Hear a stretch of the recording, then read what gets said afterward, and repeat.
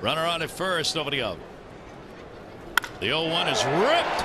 Left center field, way back near the wall. McLouth makes a running catch. Nate got all the way to the wall on that one. At one more step, puts it away, and Zobrist is retired. Yeah, beautiful play by Nate McLouth. I mean, you hit it about as far away as you could from McLouth, but a great first step. And look at this pursuit angle. Didn't falter at all.